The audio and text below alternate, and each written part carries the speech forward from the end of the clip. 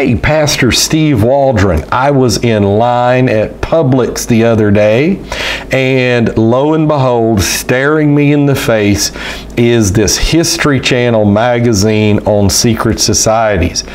So I just throw it into the pile, and I was just buying like $5 worth of stuff. This thing was $13.99, but I just wanted it, and I didn't have the money, and I just got it anyhow. And you can see on the back, it's advertising Alien Con. We don't believe in aliens. I would believe that anything like that, obviously that aren't extraterrestrials from another planet, they are demons. But I was really shocked at some of the things in here. You know, Alice Bailey years ago, or didn't she write for Lucius Trust? She, I think this is from Rosicrucians. I'll let you be looking at that while I'm talking. She said that in 1946 there would be an externalization of the hierarchy, that eventually they would let the secret societies be known. Wasn't it Mazzini who said that secret societies rule the world and all of this? I don't know. So I think this is where the skull and bones are. And this also lists a list of the secret societies in here. This is done on the History Channel. So this is staring me in the face at Publix. You know, this is not something.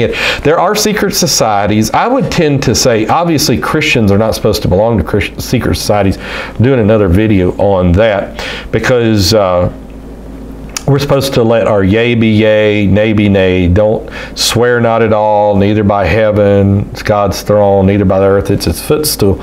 So we're just supposed to not swear. And these people swear to each other. And it comes across very with inequality that you, like if you've done something wrong, but in a secret society, I'm supposed to get you off. See, that's just not a good thing. I think this would represent kind of the Knights Templar or the Priory of Zion. I wrote, you know, like it didn't have the Priory of Zion. Of course, there were secret societies. Even Pythagoras had a secret society. Like he had gone to Egypt in the 5th and 6th centuries BC. He had secret societies. I'm writing myself a note. Can Christians belong to secret societies? Christians belong to secret societies, because I want to do a video on that, secret society. This is like my idea sheet, which runs many, many pages filled of things to do videos on. I only have about 100,000 ideas to do videos on. That's no exact. If you ever want to just work, you know, the New Life YouTube channel has tried to be set up to where it's timeless, that you can press New Life and then go into different things like Pastor Waldron's library or teachings on various subjects, verse by verse teachings on Romans, verse by verse teachings on Genesis. And so we don't do just like popular blogs and here I am, I'm going to give you a word for today. We're trying to make it something that is a resource that, again, you can look it up years from now and there would be things there that you could look at. I'm very grateful that a lot of the videos on the YouTube channel are what's known as evergreens, that they're getting views from many years ago and they're still getting many thousands of views, believe it or not. So a lot of our newer videos, people are like, you only get 100 views, not even that many, or 200 views, you know, 40 views and all this. And I'm like, a lot of times they'll catch on later. So I see like the secret claw grip and the black and white checkering. Those of you that are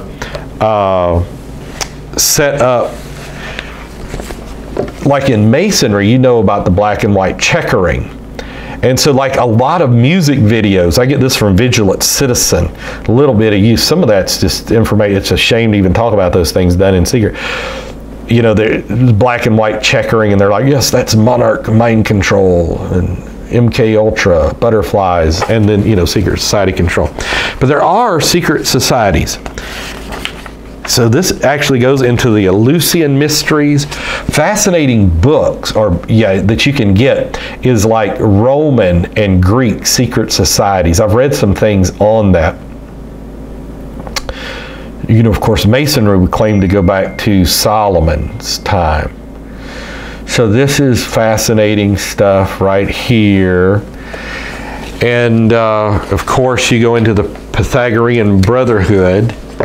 So like, you know, the Pythagorean theorem and stuff, this was considered mathematics to be passed down. And they got a lot of that from the Egyptians. Like Plato would travel to Egypt, and he was actually initiated into Egyptian mysteries. He talked about riding on a river or something underneath the pyramids. Dualism, this would be like the Cathars, the Albigenses, the Knights Templar. A lot of people think the central banks come back from the Knights Templar. And it's just amazing. If you've ever read Knights Templar stuff. Like the Prayer of Zion, I noticed it wasn't mentioned that I found. So a lot of people say, see, it's not mentioned because that's the ones really pulling the strings right there. You know, the Rosicrucians, real big. You have Robert Rudd, prominent physician. I remember I used to get the Parade magazine. You might remember that. It would come in the Sunday paper. And almost invariably, they'd have an ad to join the Rosicrucians. So here's like the Freemasons. Now let me just say about most people in secret societies, like the Freemasons are probably the biggest secret society mentioned here. Maybe the tricycle gangs or the triads in the Orient. Like, see, I think where it's like people tend to be intellectually lazy. They tend to group all peoples together. Well, they believe that. They act like that. And it's just not true. Same way with Masons. Most Masons are in it because they think it's just like you serve barbecue and it's a good place to get together once a month. You know, they're not sitting here, and by the way, we're working for world dominion. But in its higher orders, there you go. And many people have noticed how the Google Mail thing looks just like a Masonic apron, as in this picture here. Hey, and Google's weirded me out. They did the Il Coronatu at me. They're like putting a spell on me when I went on Google the other day. You know, they're doing the hand signals, Satan hand signals. I won't even do it to you. It was like, ooh, that's really weird. And setting the record straight, women in Freemasonry, Native Americans in Freemasonry. So I was just really pleased that they had, you know, that they're broaching this subject, even though referring back to Alice Bailey and the externalization of the hierarchy, they said, once we know you can't stop us, we'll reveal our hand. The Hermetic Order of the Golden Dawn, Britain's preeminent secret society, is perhaps the best known secret society of the late 19th century. I mean, you have the Theosophical Society, you have Aleister Crowley, Sir Arthur Conan Doyle in this, Bram Stoker, W.B. Yeats. And also you had the Theosophical Society with Madame Blavatsky and Helen Petrovna Blavatsky and Annie Wood Besant. And a lot of people, like the Ghostly Guild, a lot of people, like Westcott and Hort, were involved in a lot of these weirded out secret societies in the socialist movement. Here's a picture of Blavatsky right here. She actually tried to do a satanic sign in this. The Thule Society with Hitler, big deal. And like in Harry Potter, I never watched any of the things, never read any of the books, but they said there was actually an off-plate of Blavatsky's name in there.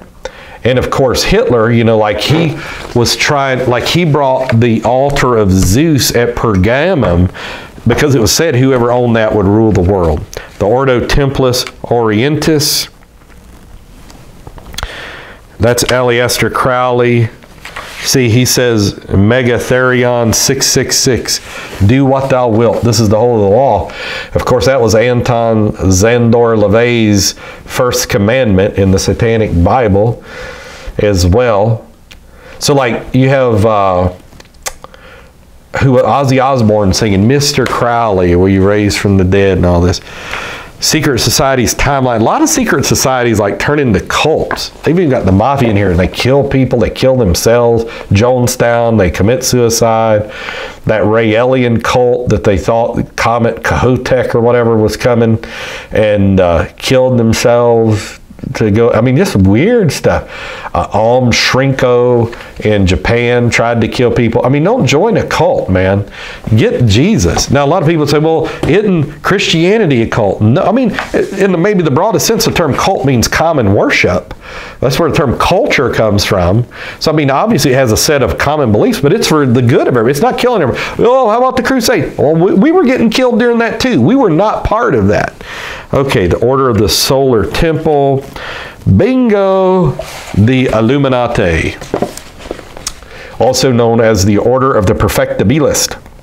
If you ever want to do a legitimate reading of history on that, there's several books, but really the best one is Terry Melanson's called The Perfectibilist, because that was their original name. But they really existed. I've read books about the Great Illuminati Scare. Thomas Jefferson was called Illuminati. You had people like Morse, whose son gave us Morse code, who was Timothy Dwight, the grandson of Jonathan Edwards, who's president of Yale, getting up preaching against the Illuminati. Seth Payson's famous book, I've got that from 1802. So the Illuminati and the Founding Fathers, yep, George Washington was well acquainted with it, and he wrote about it. By the late 1780s, Thomas Jefferson was accused of belonging to the mysterious secret society. John Quincy Adams, a Mason who later became the 6th President of the United States, accused Jefferson in writing of using Masonic lodges for subversive Illuminati purposes. Isn't that amazing? And he even talked about Adam Weishaupt. He said, well, he's just a philosopher. He's a good guy. So, the eternal flame. So you have a picture of the Statue of Liberty saying that is an luminous sign. This is from the History Channel. The all-seeing eye in the back, Baphomet, upside down. Hey, and if you ever want to read a great book by C.S. Lewis on secret societies, That Hideous Strength, showed you how the world really works. So G. Snyder sent the book John Robinson's Proofs of a Conspiracy, and he was he's in the Encyclopedia Britannica and stuff. Doing articles. He was head of the Natural Society and stuff, and he wrote about the Illuminati. So here's George Washington. He said, I have heard much of the nefarious and dangerous plan and doctrines of the Illuminati. The fact is, I preside over none lodges. I believe, notwithstanding, that none of the lodges in this country are contaminated with the principles ascribed to the Society of the Illuminati. So, in a later letter to Snyder, a Baptist preacher, Washington clarified his position, writing, it was not my intention to doubt that the doctrines of the Illuminati had not spread to the United States. On the contrary, no one is more truly satisfied of that than I am. The idea that I meant to convey was that I did not believe that the lodges of Freemason in this country had, as societies, endeavored to propagate the diabolical tenets. So George Washington truly... Now, they wrote a letter to John Adams and said, because when they got persecuted in 1785 on the continent, they said, can we migrate and immigrate to the United States? And they called the United States Eleusis, like the Eleusinian Mysteries. And John Adams says, sure, go ahead, but we don't want subversive. And that's what the 1798, the Alien and Sedition Act was all about. The French Revolution, caused by the Illuminati, J.J. Bode, and so many others whose names escape me right now. They're right on the tip of my tongue. And but J.J.C. Bode was one that took over from Weishaupt, who lived to be till 1830, and was to keep the Illuminati out, basically. So a lot of neat stuff here. Opus Dei. Whoa, Catholic Secret Society. There is the nunneries that when you're in the Opus Dei to practice self-discipline, you tie that around your leg and you pull it. every so often, maybe even to draw blood, so you're constantly not given to pleasure. Opus Dei in the United States. Let you look here. Didn't mean to really keep you this long, but we just got just a very short time to go. I appreciate Brother Mallory taking a few more moments here. All right, the Explorer, the Old Man of the Mountain, the Assassins. Yes, everybody knows about the Assassins. These were like Indian and maybe Islamic assassins, somewhere in that. It's been years since I studied it. But the name assassin comes from hashish, because they were the assassins. They were killing you because they were high on hashish. So that will be fascinating when marijuana is legalized, but alcohol is already legalized. Here's the Mafia. That was a secret society. I love the Mafia's 10 Commandments. This is great, page 66. Okay. No one can present himself directly to another one of our friends. There must be a third person to do it. Never look at the wives of friends. Never be seen with cops.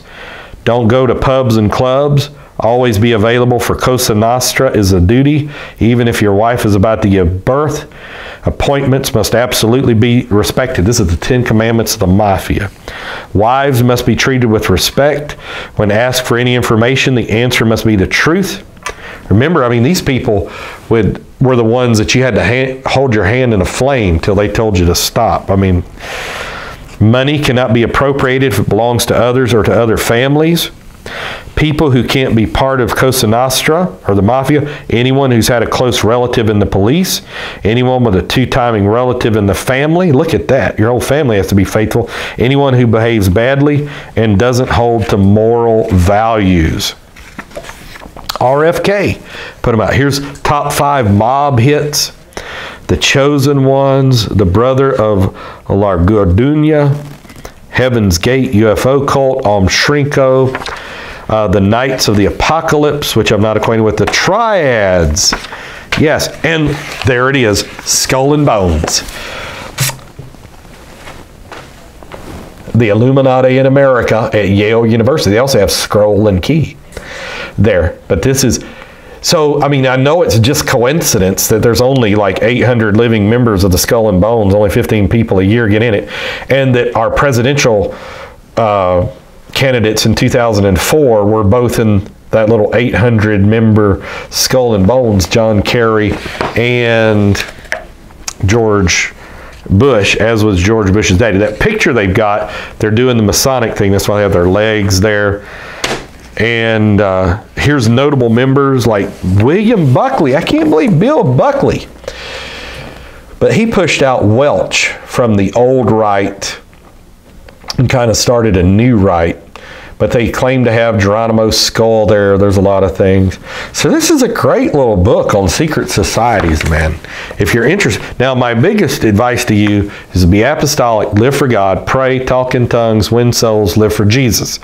Because this stuff can get you doing all kinds of stupid stuff. You know, go vote, pray, be a politician if that's what God wants you to do. But the Sons of Liberty, Boston Tea Party. But don't get caught. Don't be trying to use all your energy fighting against the New World Order. Come on. Fight, because we wrestle not against flesh and blood. Principalities, powers, rulers of darkness, spiritual wickedness in high places. So these people, pray that any powers they've got would be broken, and that they would even get the Holy Ghost and get baptized in Jesus' name. Want them all. So the Freemasons, Skull and Bones, secret societies, and popular culture. The actress Angelina Jolie portrays an explorer on a quest to find and unlock ancient secrets around the globe in the Tomb Raider films. Of course, Raiders of the Lost Ark, very similar. The Count of Monte Cristo, which is an amazing read. I think I've read that twice. It's absolutely incredible. The Knights Templar. Yeah, Harrison Ford's fictional character, Indiana Jones, searches the world for lost treasures. Ford comes upon one of the Knights Templar charged with guarding Christianity's greatest relics.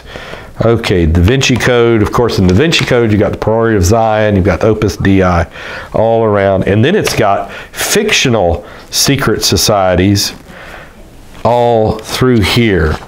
All right, the conclusion. The conclusion. Here's a painting. It looks almost like a Maxfield Parrish painting of the meeting of the Pythagorean Society. It's actually a very beautiful painting. Then a wood carving of another. I've been to like the, there's another great movie exposing secret societies called The Brotherhood of the Bell.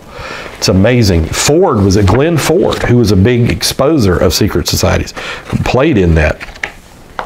But the Order of the Thistle, I've sat in the 28 chairs there in Britain. The Ancient Order of Gorgomons, that's it. So, secret societies, what a fascinating thing.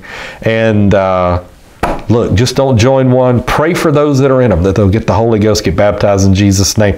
I'm glad in the United Pentecostal Church manual it says don't belong to secret societies. Talk with you later in Jesus' name.